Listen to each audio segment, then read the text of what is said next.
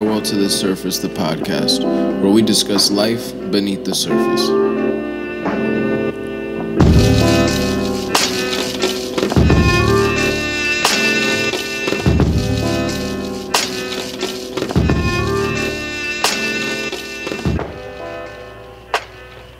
Welcome back. Welcome back. This is Farewell to the Surface, Season 2. I think this is the third episode. I know I haven't been on here for a few weeks. We're finding our flow and our rhythm for this next season, and I think we're going to have a lot more consistent episodes coming out. It's going to look a little different, I think, this season.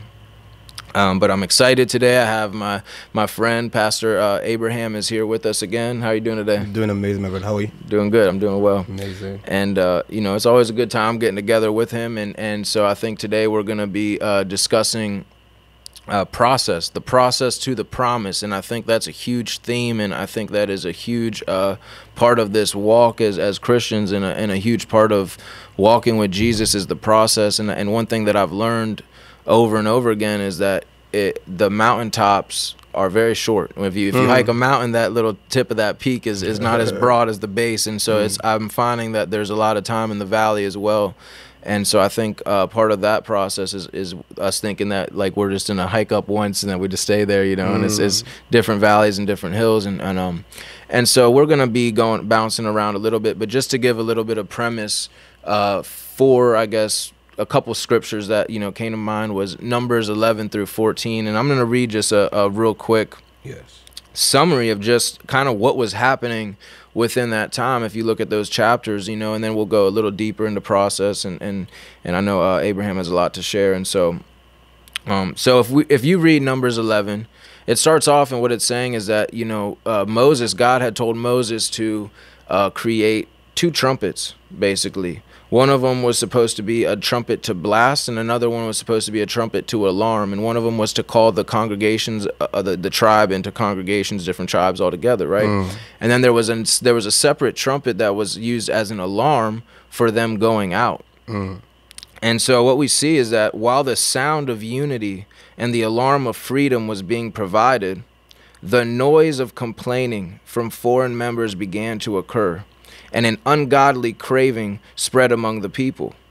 The weight of their sin fell on Moses alone, who complained to be helped, and God gave his voice and his spirit to 70 to prophesy. So what we see right there is we see that basically while the sound of freedom and the sound of unity was being forged, and while Moses is pounding out these trumpets, among the members, it says there was the foreign members that were a part of the tribes. They began complaining about quail and saying, we can go back to Egypt, and we want the quail, we want the meat. And so this sound, this noise basically began to fill the camp of an ungodly craving, idolatry, and looking back to Egypt and complaining and murmuring. And then Moses, he says basically, God, this is all falling on me.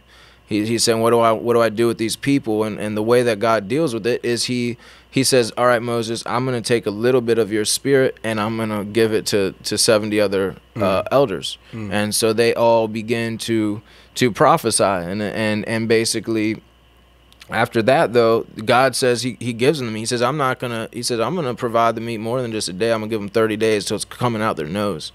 And so God provided the quail and the meat of idolatry, but it brought them into the graves of gluttony. And among those who craved, the plague came at the consumption. They didn't even get fully digested in what they were consuming.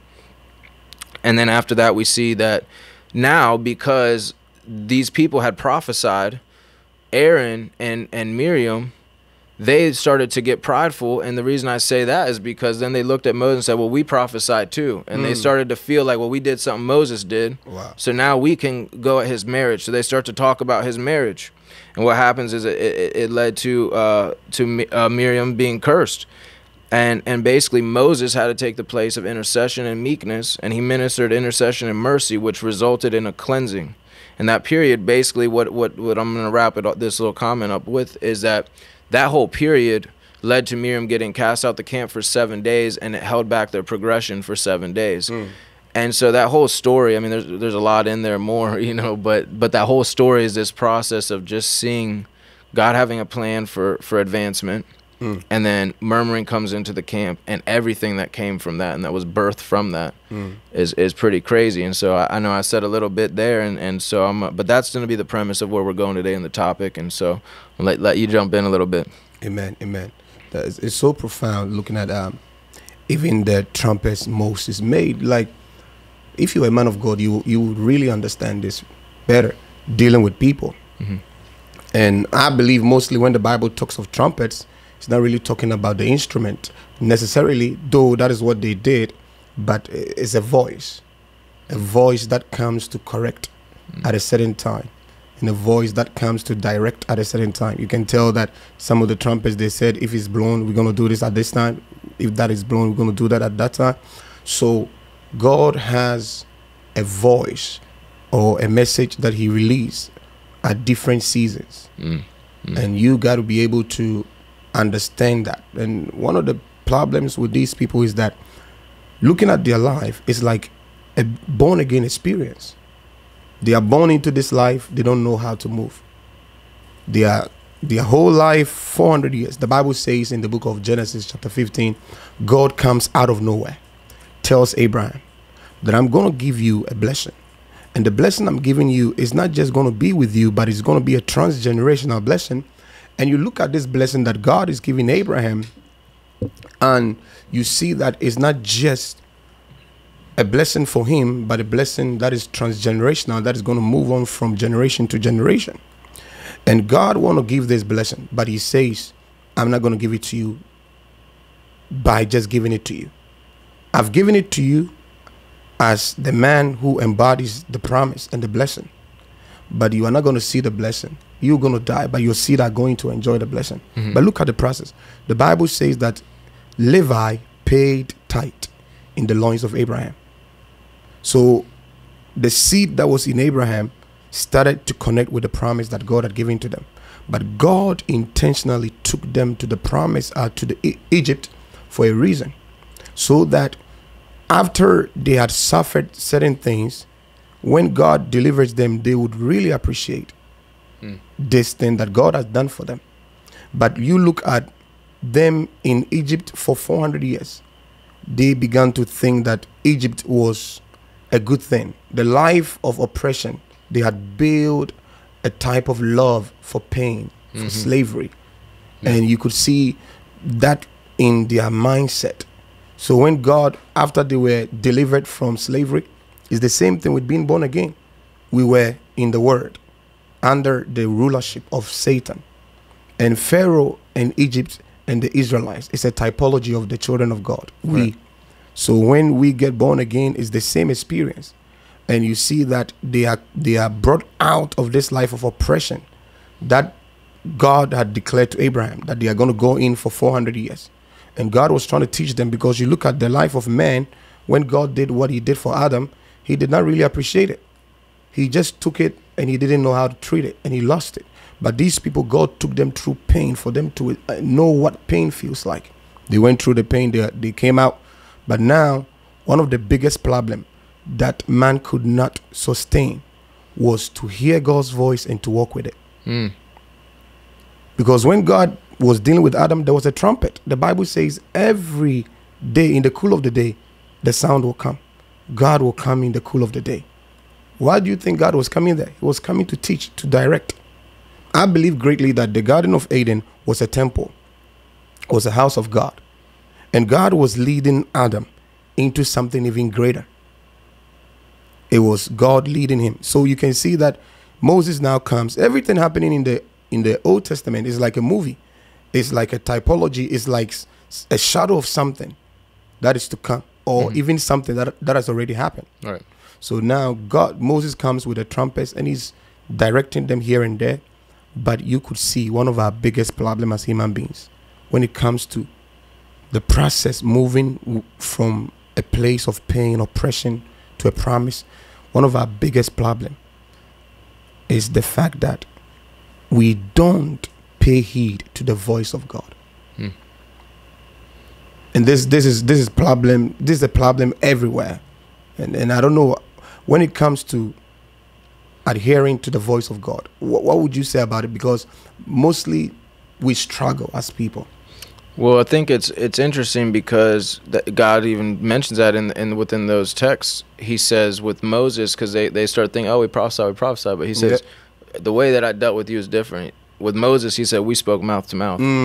It was different. So I think there's different levels and dimensions of hearing God's voice too. It's like if you hear it from afar, it's just a a shimmering light versus it's there. And so it's like I used to wonder why was God so like harsh with Moses when he ignored his voice? When he said speak to the rock, now I hit it. And I said I mean it was like God sat in front of him. He knew that he knew his voice. It was like there was no confusion. And so I think that sometimes that I think the more that God knows you hear his voice clearly, the more responsible you are for neglecting it. So there's more of a weight on that correction. And I think that was part of the frustration, was that Israel was their hearing through Moses, and that's like Moses felt that weight. I always think about it. I'm like, man, I would have hated to be Moses. He had that whole nation's weight on his back. It's like. And so I would 100% agree with you. Times that God has told me to do something and I listen and I see the results of it, and times He told me to do something and I didn't and I see the results of it. And it really is the make or break of it all. If you don't hear, you're in trouble. That's so true, because what we need to understand is that to go to where your promise is, you need to have illumination, light. Light has to come, and the Bible says in Psalm 119 verse 105, His word is a lamp unto your feet and a light unto your path. So you can see what God is trying to teach them is that He's trying to tell them that the journey cannot begin until you see the light, until the light comes, because the journey is totally dark. Right. So when the light comes, I've been in different situations whereby I remember when I was in Africa, I remember when there is no light, my grandfather used to have like a lantern, like a lamp. He would switch it on, and you can see that you are going on a journey, and your only hope is this light. Your only hope is this light. Though my grandfather can send me and say, hey, go get this for me, maybe like 2 miles away. And without the light, even as you're going, you are afraid, because sometimes a snake can slither around and you're like, man, what was that? What was that? So it's like, the lamp you receive is the blessing for the journey. If you don't have the lamp, you can wander about for years. Imagine going on this road, maybe the destination is 2 miles away, right? But you don't have the lamp. You can wander about, you can face forces, you can encounter snakes, creatures, demons, powers. You can encounter things you can never deal with. But if you hear the trumpet, the sound, which is His word, His light, that is directing you guys, let's go, let's do this, let's do that. You are moving with the light of God. So Adam was receiving the light of God, and the light was leading him. The Bible says the light will always talk to him in the cool of the day, directing him. But the day he lost touch with the light, darkness covered them. And so now, in the book of, as you rightly said, that God said to you guys, I speak to you through dreams and visions. But Moses, I speak to him face to face. So God is speaking to all of us. And one of the things I want everybody to understand is that there is a word of God concerning you that if only you find it, is going to begin your journey. So He said the same thing to Jeremiah. Before I formed you in your mother's womb, I knew you. I sanctified you. I ordained you. He spoke certain things about him. So there is a word of God concerning the journey you want to go on. There is a word of God concerning the path you want to take. And God said in Job 33:14, said, for God spoke once, yea, twice, yet man perceived it not. Right. So now the situation is that God is speaking to the process that you want to go on, or the journey. God is speaking to you right now. He's with you, but the first thing He's doing is He's speaking, because the voice of the Lord is the sight you need. His voice is your sight. When God speaks, it's your sight, because without light there is no illumination. So when you listen to the testimony of Elihu in Job 32, verse 8. One of my favorite. That's one of my favorite chapters. Yeah. You see, Elihu said, the spirit in a man, that spirit in you, it brings you this understanding. But this understanding, he said, the spirit inside of you, when God breathes upon you, or that spirit, it brings you deeper understanding. And so you got to understand that as God is speaking, I listened to your testimony. You said something, I loved it. You said when you went to the realms of God in heaven, his breath was coming to you. Mm-hmm. And every single breath was the life. Yeah. It's like the minute that breath is done, you need more of it because it's the life that sustains you. Mm-hmm. It's the same with the word of God. So I believe greatly that process, if it's going to be successful, from moving from one point to another, the first thing you need is his light, is his word. It has to come, and you have to be able to implement the word. If you are not able to implement God's word, I'm sometimes, one day I was praying and the Holy Ghost said, why don't you pray for the spirit that will help you to implement every single word God has told you? He told me that, don't you know that is more better than just praying for more things? Right. Because even what he told you at first, you have not done it. Right. So how do you continue the journey if you have not made the first step on what he told you to do? Right. And so I believe greatly that now the people are they are making the journey, and Moses is directing them. But here comes the enemy. He comes to sabotage the voice. He comes to sabotage the message and the messenger. Yeah. And you see, you are going to go through this as a leader, leading people. Yeah. One, people are going to attack your message. People are also going to attack you. Yeah. I've gone through that so many times. But you are the only one who has received the light that you are leading the people with. And so Moses had the light. He's leading the people with this light. But here comes Miriam and Aaron. Right. And this is what you need to know also. That is why Jesus never started any ministry with his own brothers. Because if you have a vision, the first people who will sabotage the vision and the first people who will never believe in the vision are the people who are closer to you.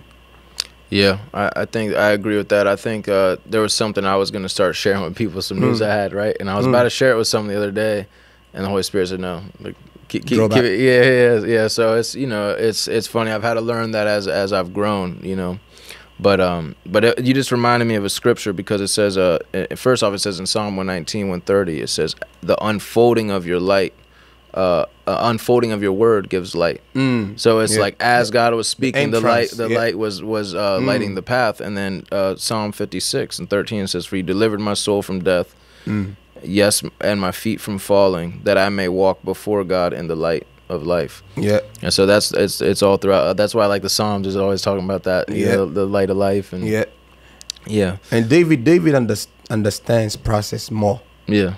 So one time I told the Holy Ghost I wanted to write a book about process, and I prayed and fasted, and I said, Holy Spirit, show me what scripture should I go into that it will teach me process. Yeah. And he said Psalm 23. I said, this is popular. Everybody knows Psalm 23. I want something that is like not popular so that I can bring a new revelation. I know. But he said, no, Psalm 23. And I said, why? He said, look at the whole flow of the prayer. The Lord is my shepherd. I shall not want. He maketh me lie down in green pastures. He leads me beside the still waters. But watch what David also said in Psalm 1 verse 1. He said something profound. He said, blessed is the man who does not dwell in the counsel of the ungodly. So that is the first thing, the counsel of the ungodly. So what is speaking into your life? The first thing that you need to do to help your journey to wherever God is taking you is whatever is counseling you. It's very important. That is why God is going to take Adam on this journey, but he forsakes the counsel of the Lord, then he drops dead. Right. The people of Israel, they are going on a journey. They are trying to forsake the voice of the Lord, but Moses stood in the gap, right, and interceded for them. Yeah. God did not destroy them. That was Yeah. the difference between them and Adam. Yeah. Now, if you ever want to go from one location to the other, whatever, it might be marriage, it might be business, it might be ministry. The first thing is, what is counseling you concerning the journey you are taking?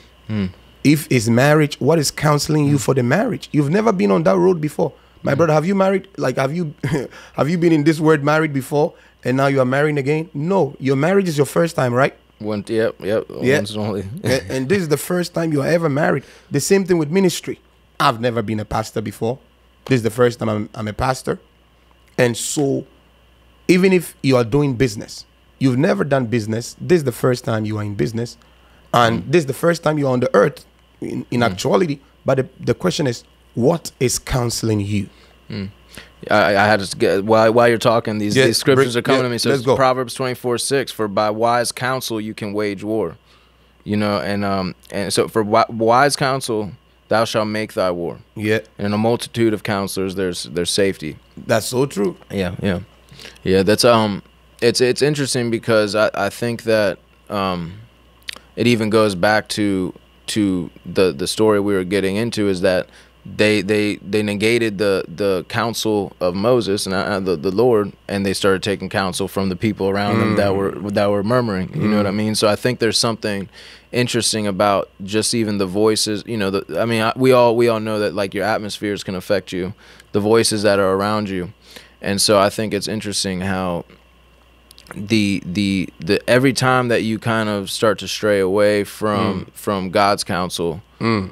It always will lead into a negative counsel, like it never goes well. Always, my brother. One thing we all need to understand is that every single thing that God has for you, it can never come to you if you disrespect His word. I've known that. I've always seen that you can try to bypass the word and receive whatever God was saying, and get it without going through His word or letting His word be the light that leads you to that place. Yeah. The minute you get that thing, you lose it. And this one of the things everybody needs to understand, because a lot of people especially receive prophetic words. This is why their prophetic word doesn't come to pass.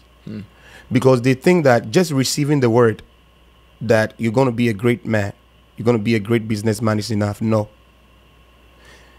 That word that came to you that we are going to, like, I see you, my brother, and I'm in the spirit. The Holy Ghost is upon me, and I see a prophetic word about you. Man, I see you doing great things. I see you in Nevada. I see you in Massachusetts. I see you doing this. I see you doing preaching. I see you becoming a great man of God. I see you on the television. I see you doing great things. If somebody gives you that prophetic word, hear what I'm saying. It's very, very important. Make sure that you have connection with that person to direct you until that prophetic word comes to pass. If you are not in any relationship with that person and he just gave the word, after the word, seek for somebody who has ability in guiding you to your vision, because he also hears from God. Right. Like the Bible says about Uzziah in 2 Chronicles.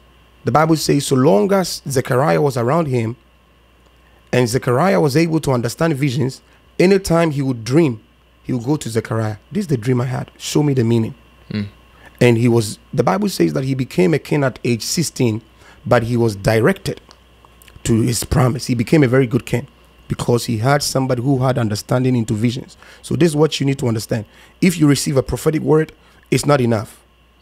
It's never enough. Just receiving it, because there are so many people who go to prophetic meetings. I know pastors who are prophets, and you know the funny thing? They prophesy deeply. But when you go to their church, 90% of the people in the church, the prophetic word does not come to pass in their life. One day I was listening to one prophet, and he was very angry at the congregation because he prophesies deeply. He can tell you everything about you. But the problem is, all the things God has shown him concerning those people has never come to pass. Though the prophetic word is upon them, but it's never come to pass, because when people receive a prophetic word, it makes them sluggish and lazy. Because they think the word is going to perform itself. They think the word is going to come to pass by itself. But this is what also prophets need to understand. If you are a prophet, pray that God gives you the ability to give direction. Yeah. Because after you tell me that I'm going to be a man of God, what is the next step? What should I do? What are the directions? Right. So there need to be somebody who's always giving you the light that will direct you on the path, who is leading you all the time. And if you don't take care, and that person happens to be your brother or sister, you might downplay his anointing and never get to the promise. Right. And that is what many people go through. Most people, they are really anointed and God has a word for them that they are going to do this, but they forget to know that the one with the direction is their mother. The one with the direction is their father. The one with the direction is their brother. And they see that, I'm never going to talk to my mom about this because you are too familiar with the anointing. Your mom might be a good teacher. Your mom might be a good business person who understands and can give you direction. It can be your classmate who you don't respect. They are the ones with the direction. So if you receive a prophetic word, you need to wear that prophetic shoe to get to that prophetic land. Yeah, yeah. If you don't wear that prophetic shoe, what is the prophetic shoe? You need to be able to hear the words on that journey. Because if God is saying that you are going to be a man of God in Houston, and that is what he said, on that journey, if it's going to be a 20-year gap before that word comes to pass, there are words unspoken in that prophecy that was given to you. Right. Somebody has to have the ability to unveil all those messages for you, that you're going to marry, because the word just came that you're going to be a man of God. But your marriage is in there. He did not see that. He did not talk about that. Right. You have to go to maybe a Bible school. He did not talk about that. You have to maybe sit under a man of God and be trained. He did not talk about that. Yeah. So because all these things were not told to you, you might just begin a church. Just because you might just tell everybody around you, man, I'm going to be a man of God, man, this and that. And you leave maybe whatever you are doing and you go to Houston and you start a church. And you struggle for 40 years wandering around because the direction is not there. So this is what happened to Miriam and Aaron. They thought that they also see dreams and they also have visions, and they were trying to attack the one who the prophecy came to. Right. And the directions were also given to him. Right. Yeah. Yeah, no, I think that's interesting because I know for me there's been, there's a couple people in my life, and you being one of them. Amen. That I always have to kind of come to, and just whatever God's speaking to me about, whatever I feel like I'm getting led to, I always have to kind of come and bring it to y'all, and just be like, what do you think? What do you think about this? Stay in touch, And me and you talk pretty regularly, and I stay pretty, I think you're aware of a lot of things going on in my life. But I think it's funny too, because even just to kind of change the direction a little bit, Let's go back to process is. A lot of people I'm finding more and more, they don't understand, they don't even, like, sometimes you get a word, maybe like you got called to be a man of God, you know that God called you out of what he called you, you were going to do, be a doctor, and so you already had kind of end vision in a way, right? Like you already saw the kind of where you were going, at least, if not in detail, you saw the direction. Yes. And I think a lot of people I talk to feel like they're just wandering completely, like they don't even know where to begin, and like, what am I, like, if you have to have a process into something, like the process into the promise, but they don't even know what the promise is. And I think, I always tell people, when it comes to destiny, when it comes to calling and promise and stuff like that, I think there's different ways to look at it. There's different types of them. But what would you say to people that really don't even know what their promise is? And I'm not talking about the promise of salvation or the promise of, of the spiritual blessings in a sense, but the promise of, like, I don't know, what's the promise of my destiny kind of thing. Okay. How would I start that process? Okay. What you need to understand is that who you are, where you are supposed to be, is already in you. It's in your heart. It's hidden in you. But the eye of your heart has not been open. If the eye of your heart is open, you don't need a prophet. You don't need anybody to tell you who you're going to be. Right. So you need the eyes of your heart to open. Most people are only used to this physical eye, but that is not real sight. Real sight is in your heart, and it's vision. Your vision is in your heart. Your dream is in your heart. Where you want to be is in your heart. The things you wish you had is in your heart. Everything is in there. So you don't really need a man of God. So the Bible really says that in First Corinthians, you see the mystery. Eyes have not seen, ears have not heard, neither has it entered into the heart of man what God has prepared for those who love him. But he said he has revealed all those things to your spirit. It's inside your spirit. Right. But that mystery is inside your heart. Inside your heart. So the Bible says that if God is going to show me something about you, mostly your spirit communicates that to me. I don't know it because I know it. You tell me. So your spirit will tell me that this is what you don't know. You personally don't know. But your spirit, because I have matured my spirit to a place, I can tap from your spirit and receive information from you and talk to you about your own information. You get it? Yeah. So now, if you mature your spirit will begin to communicate to you first what are the promises of God for you. Right. Because it's already in your heart. It's already in your heart. But the eyes of your heart has to be open. You need to have a vision. You need to have a vision. You need to build foresight, insight, and also receive hindsight. Yeah. This is the way you come to the place of your promise. So you might say, I don't know what I want to be. I don't know how my life is going to be in the next 5 years. I don't know. Do I need to go to a psychic? Because there are so many people who go to places like that to get to know what is ahead of them. Yeah. Have you ever seen people like that before? Oh yeah. And I went to a psychic years ago, years before I got saved. And I remember, even then though, I was like, man, this is like real basic, just general stuff. And, but I know a lot of people that have gone to them, and it just seems like it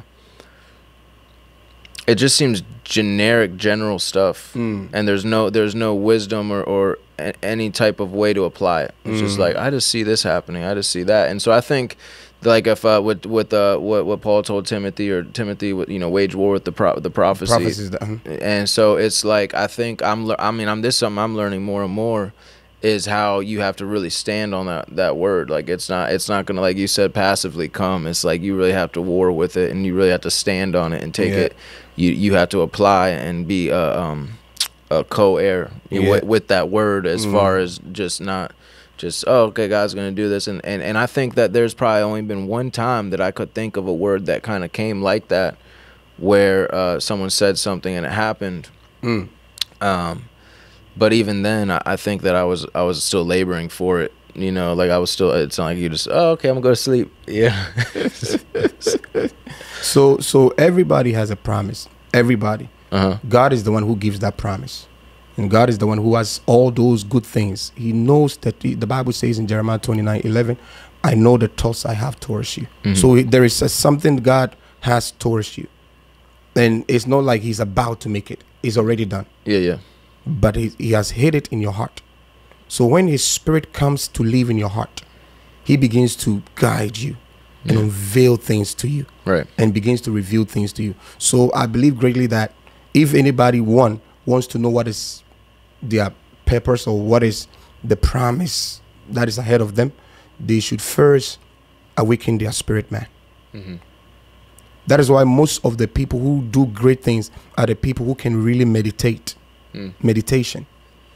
The people who can really meditate on, what's it called, the promise in them. I know a lot of people who do great things is because they take time to dive into themselves. They take time to dive in. And one of the biggest problems is that most other religions do meditate, but most Christians don't. And that is that is what God told Joshua. The funny thing is, when I saw the Lord Jesus and He was speaking to me about my calling, one of the first scriptures that walked towards me was Joshua 1:8. I saw it walking towards me. And so, like, if you want the promises to come to pass, these words, you need to find it and you need to meditate upon it. That's funny. That was like one of the first scriptures God gave me too. If you are called, for like a whole year, I was just always in my head. I'm telling you. Yeah. If you are called to do something for God, definitely Joshua 1 verse 8. Yeah. If you don't hear Jesus say it, you open your Bible one day and it will go there and it will speak to you. Yeah. You get it. So Yeah. everybody, I believe strongly that everybody has a great promise, but we have to know that it's either a man of God or somebody knowledgeable of the things of the Spirit brings you into who you are, or you personally come to the place where you are awakened unto your calling. Like Moses, the problem with Moses in this scripture right here is that the promise was in him, but he was running away for his life. Yeah. And you can tell that the Bible says that God told Abraham it's going to be 400 years. But if you check the time span, it was 430. Yeah. Because when the promise was 390, it entered into Moses' heart. You get it? So the promise, when it was 390, it entered into Moses' heart. And when it entered into Moses' heart, he did not know how to express what he was feeling in himself. Right. So there was something telling him that, hey, these guys, you're supposed to save them. But he did it the wrong way because there was no mentorship. There was no training.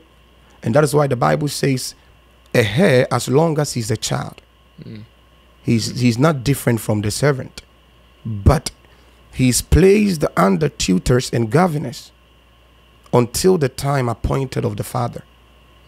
So God has great things for you and your process where you're supposed to be, but God is going to put you under certain trainings, Right. and build you for a while. Your training can be 20 years, 30 years, whatever. You see, Jesus also went through the same thing. 12 years old, he found expression like Moses. Moses found expression. Something was telling him, you're supposed to save these people. Jesus too, something was telling him, 12 years old, you're supposed to preach. And do you know what? He went to preach. But what he did was not in excellence. That is why his mother found a problem with what he did. So what Jesus did was right, but at the wrong time. Right. And in the promises of God, you don't receive what God has for you at the wrong time. It has to be at the right place at the right time. Right. If it comes to you at the right time at the wrong place, it's not God. Yeah. It has to be at the right place at the right time. So Jesus, the mother said, you have an ability, but it has to be trained. It has to be built. It was not gold. Yeah. If people find problems with your ministry, it means that you have not been refined by the refinery fire. So your training, you have to still go through the training. Yeah. And Jesus went through the training. So 12 years, we don't hear from him again until 30.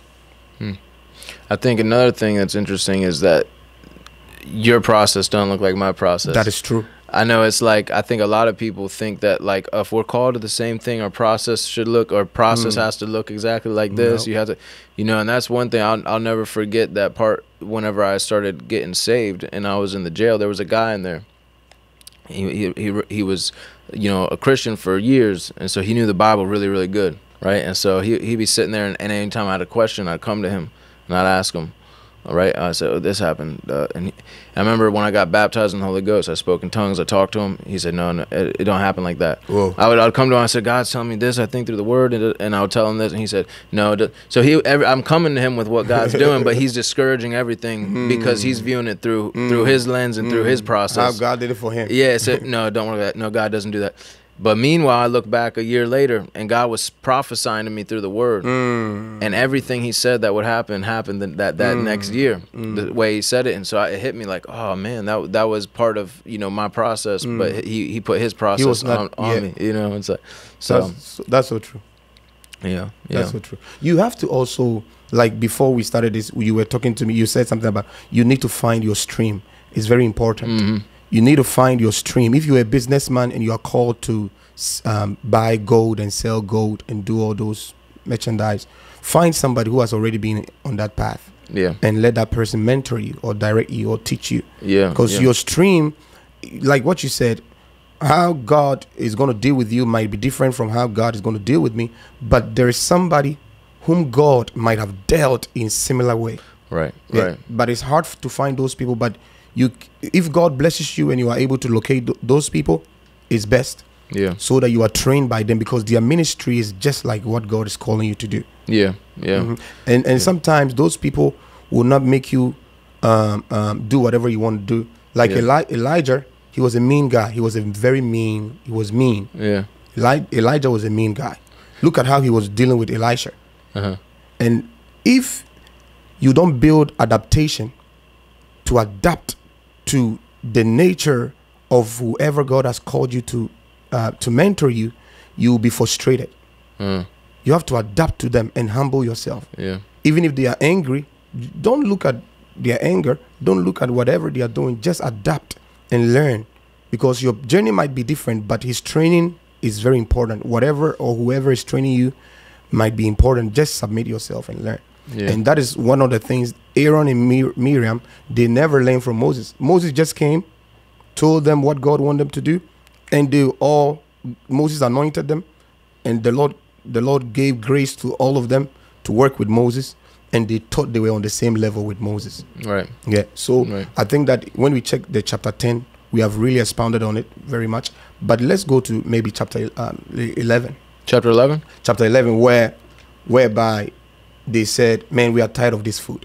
Yeah. We need something more. Yeah. Well, let's see. What verse is that? I think Numbers 11. Numbers 11. Yeah, no, it's number 11. What I'm trying to see where it first comes into. Oh, verse 4. It said that so now the rabble that was among them had a strong craving. So it started out with a craving, and the rabble is what is the foreign people. Yeah. So the rabble that was among them had a strong craving, and the people of Israel also wept again and said, "Oh, that we had meat to eat. We remember the fish we ate in Egypt, that cost nothing, the cucumbers, the melons, the leeks, the onions, and the garlic. But now our strength is dried up, and there is nothing at all but this manna to look at."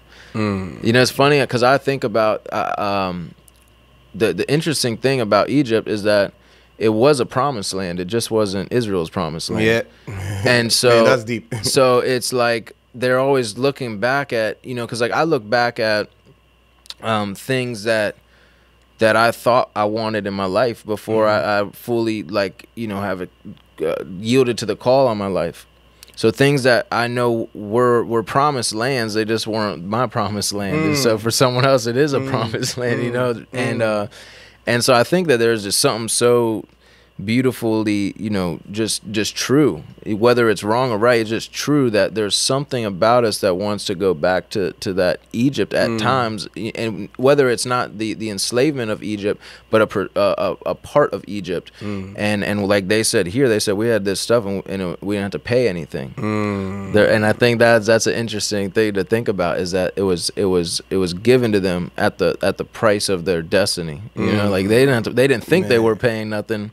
Man. But it was at the cost of their destiny and their promise. Wow. So, and the fun, I'm writing a book, and the book I call it the Devil's Arena of Art. It's gonna come up. But what the Holy Ghost taught me about what we are talking about right now, the Holy Ghost told me something very profound. And he said, you can be delivered from Pharaoh, but still, I don't know the word, but still be Pharaohized. Or you can be delivered from demons and still be demonized. right. You don't have any demon in you, but you can be the demon. If you live with somebody for too long, you become those people. Right. You literally become them. Say a demon lives in you for 30 years. If the demon leaves you, the demon can go, but you can be that demon. Your personality will be the personality of the demon. Your behavior will be the behavior of the demon. It's like slavery. When people go through slavery for a long time, they become mentally enslaved, even when their slave master is not there. So though the slave master is gone, but they themselves, that is why it is believed that even after slavery for many years, there are people who, because they went through that pain so much so that it became something they loved, something they had endured. So even when the oppression was not there, they became the oppressors. Right. No, I have a friend, and we were homeless together. He was living in the Oxford house with me, and I remember whenever he came into the Oxford house, we'd be there, and then but he would still stay as if he was still homeless. So he would still stay in the same place, stay with the same people. So it'd be like all day, oh, he's not at the house. Where is he? At the time, I have my bike, right? So I'd ride my bike around looking, and I'd find him and I asked him, I said, you know, you have a home now. Why do you keep coming? Like, this is where you still live, you know? And so that always comes to my mind, you know. And actually, I'll share this with you. I was in the jail like 3 weeks ago. And so I'm in the jail 3-4 weeks ago. I've been going there for a couple weeks. And this time I went in there, I said, God, I said, why do I feel restricted? And like, I feel like kind of restricted. I said, there's something about this place that's like, you know, like I don't feel like I have the same grace as outside. And God spoke to me and he said, it's because an aspect of your soul still identifies with being an inmate here.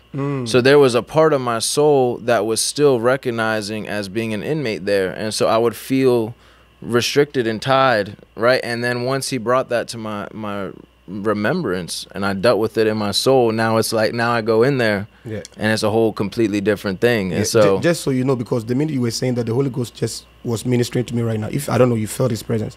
He's speaking to you. Whatever he's telling you to do on that level, do it. Because if you don't do it, it's gonna make you unbalanced. It's gonna really mess you up. So do it. What he's telling you to do, because he has a message for those in there. But that thing right there that you are feeling, deal with it. Deal with it now.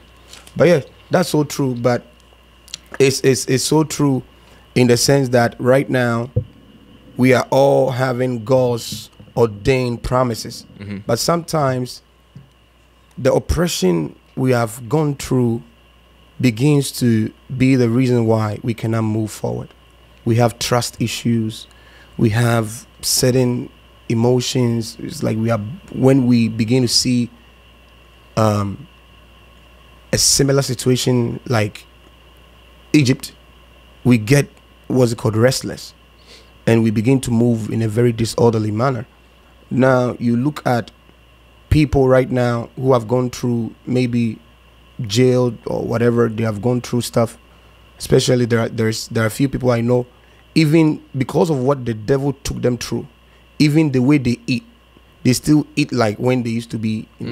There are people who they need to take time with the calorie and just eat.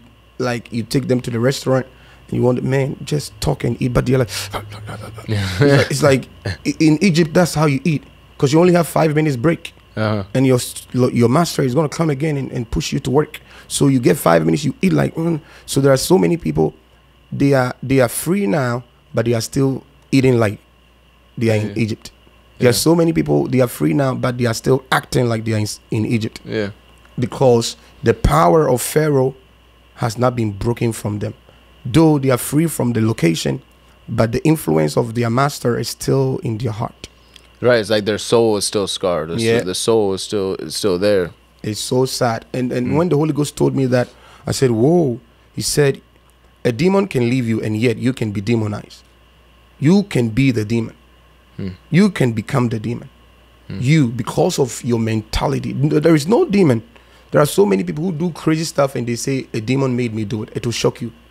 That they go to heaven and the Holy Ghost will say, there was no demon. You really did it. You did. There was a lust in you. Because that demon came and he was with you and he built a lust to a level. So now there is no demon in you. You are complaining that, oh, a demon made me do it. The devil made me do it. No. You were delivered. But you have been demonized.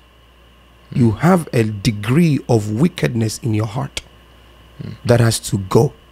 That has to be released. That is why when he told me that, I said, whoa, this is so true. This is so true, I tell you. So sometimes before you do evil, you invite evil. There is something in you which will call evil because you miss it a little bit. And so now you see the people, they begin to complain, what type of food is this?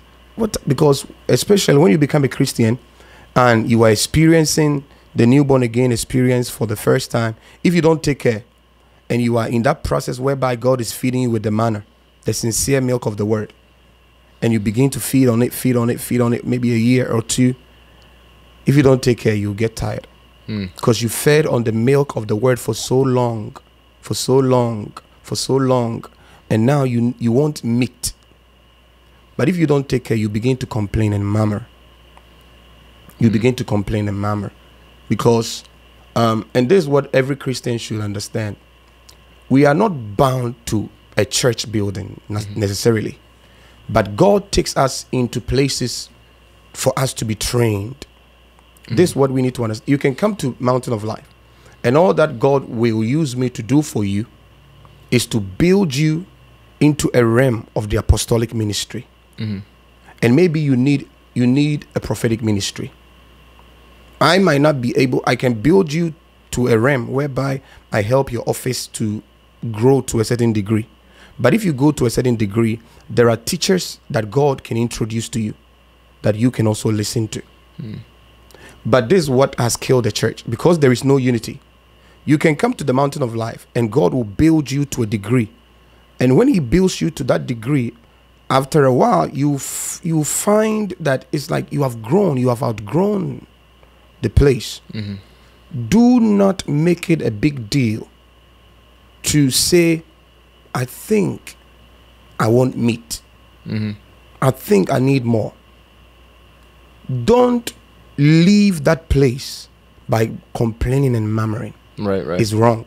Keep your hands clean, your mouth Keep your hands clean and talk to God and go to it. Let's say the man of God who helped you grow to that degree, you go to that man of God and you say, sir, I think I've become your message. I have become your message. I walk your message. I have become a product of your message. You have done a great work in me.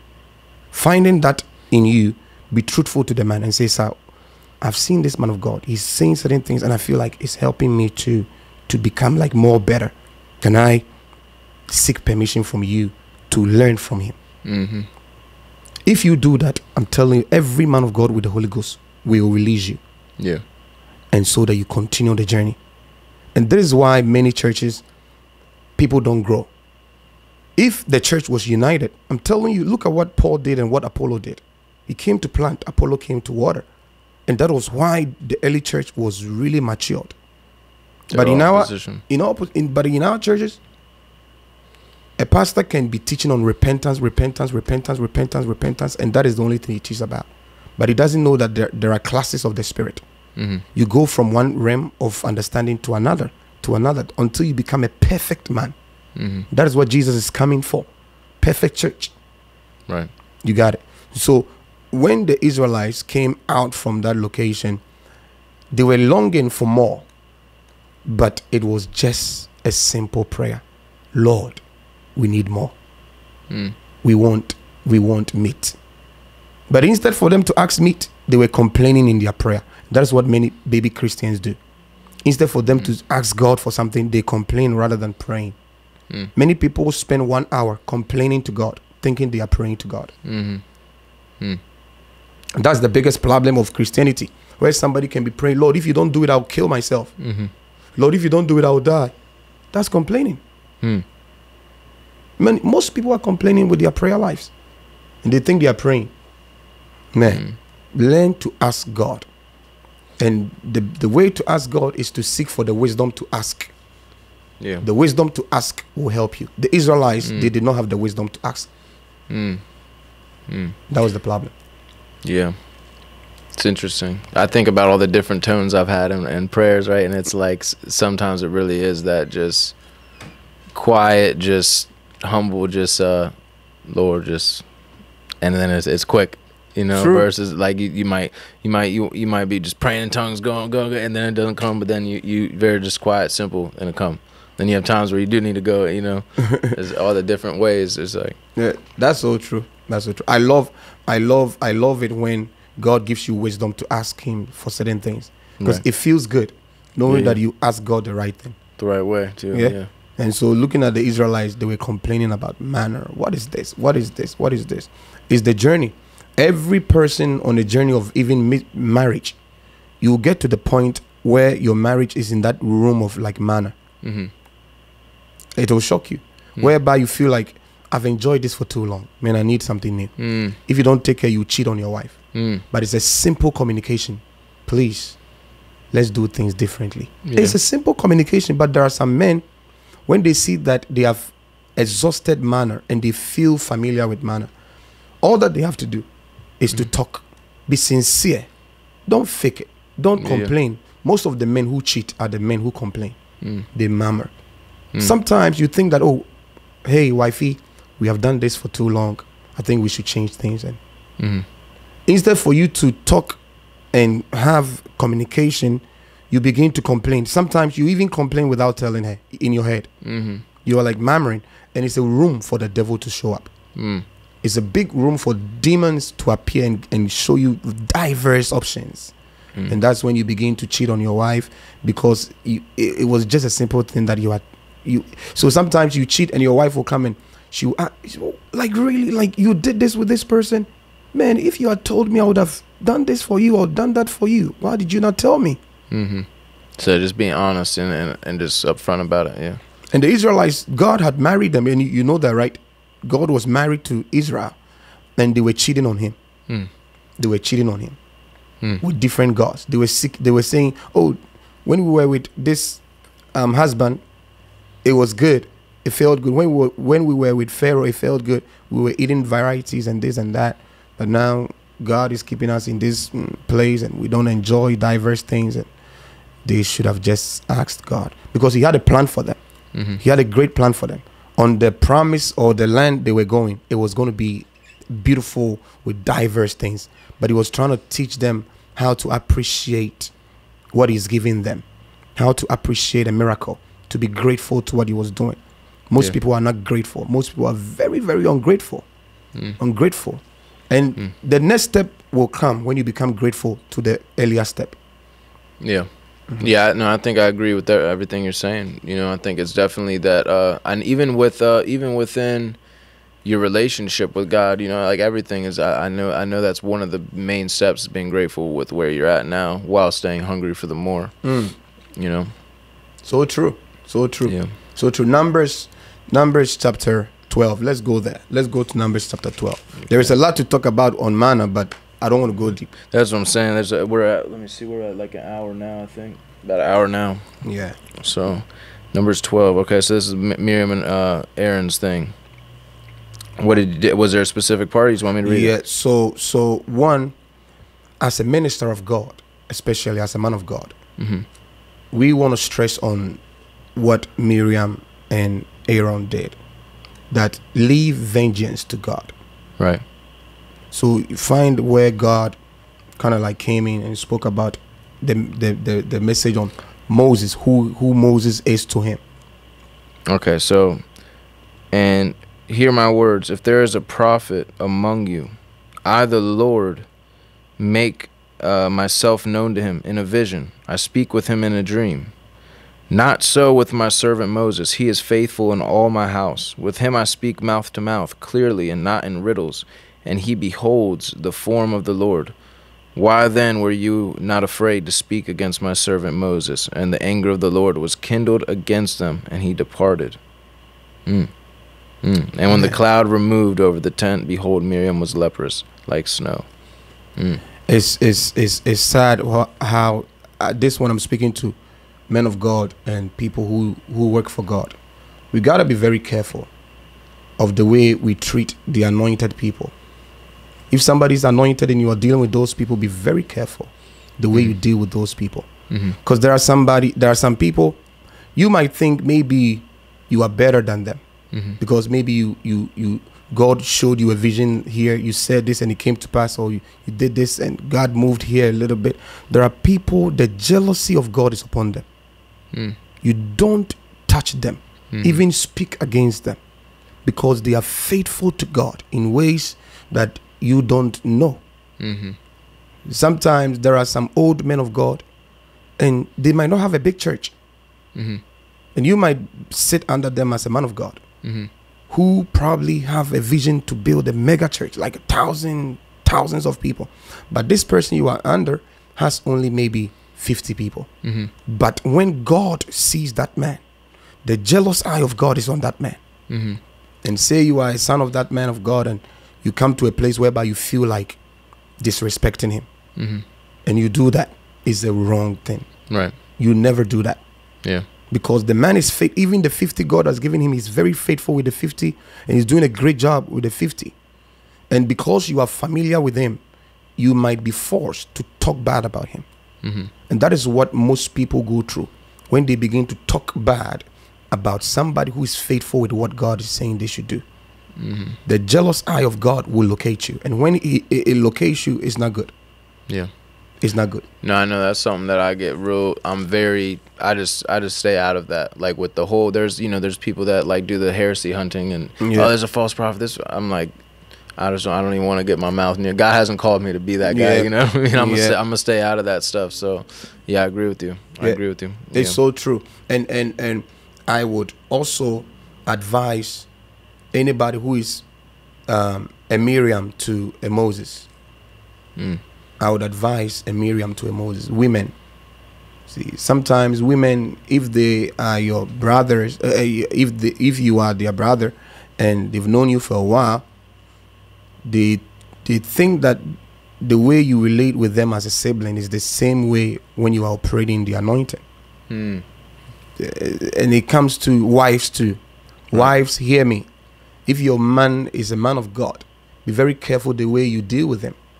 And you have to be able to pick when he's in the anointing and when he's not in the anointing. And you have to be able to check all those things. Because if your husband is in the anointing and you really offend him, something will happen. It's the same thing that happened with David when he was dancing. And the daughter of Saul said something bad. You see what happened to her? It's throughout the whole Bible. When somebody is under the anointing, be careful what you do. When they are under the anointing, be careful what you say. Be careful what you do.